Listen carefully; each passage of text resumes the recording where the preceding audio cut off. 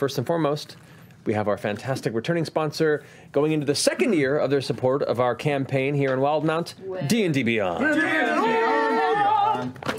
D&D Beyond. So, guys, I know we don't get political on this show a lot. This is a place where we can get lost in the story and the characters and not think about government shutdowns or Dems or Republicans and all that. But tonight, I'm going to change all that. I'm going political. Not just political. I'm going super political because tonight, it's a big announcement. I'm going to announce my candidacy. Oh. No. I'm running a campaign I'm going to run for the office of president of D&D Beyond. This is not a joke. I am running a year-long campaign that will culminate in a vote, and you will elect, I hope, me to be the president of D&D Beyond. You might have questions. First of all, is there a president of D&D Beyond? I don't know. Is it an elected office? Probably not. But that doesn't matter to me because I am driven to make this happen. And tonight, I'm going to kick off my campaign as every great campaign does. Play that music with a rousing, inspirational campaign speech. When in the course of tabletop RPGs, it becomes necessary to throw off the shackles of paper and pencil and assume the organizational powers of the iPad, we hold these truths to be self-evident. That all player characters are created equal except bards who are more awesome. That all monsters shall be organized not by the color of their skin, but by the challenge rating of their character.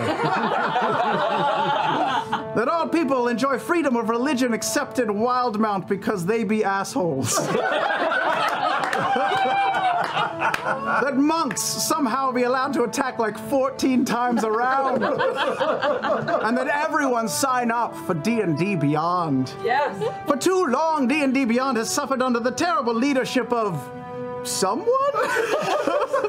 I didn't look it up, but whoever they are, I know they have failed. For example, have you seen the guy they've tapped to do their advertising? Terrible.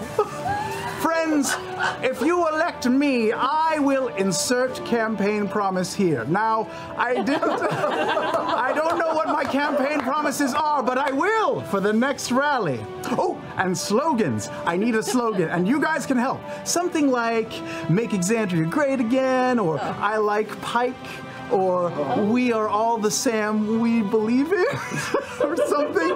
But if you have a good slogan for me for my campaign, go on Twitter and tweet it to @D&D Beyond with the hashtag Sam for President. In conclusion. Conclusion. It's that empty there. What do we have to fear but fear itself? Those who refuse to learn from history are doomed to televise the revolution, so ask not what your country can do for you. Let them eat cake. And Mr. Gorbachev, tear down this wall. Thank you, and God bless D&D Beyond.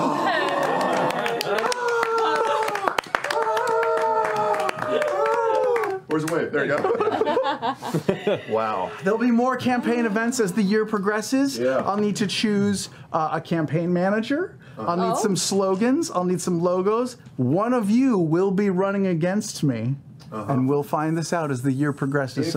If you lose, will there be a concession speech? I won't lose. Oh, okay. What if none of us want to write a speech? I'll get Danny Carr to do it. Sweet. All righty. Thank you very much, Sam. Wow. Wow. And thank you, D&D Beyond. All right. And also sorry. Also really sorry for everything. Sorry, whoever might be the president of D&D Beyond. I'm sorry. Why someone I cursed. Sitting at his desk, paranoid, looking over his shoulder now.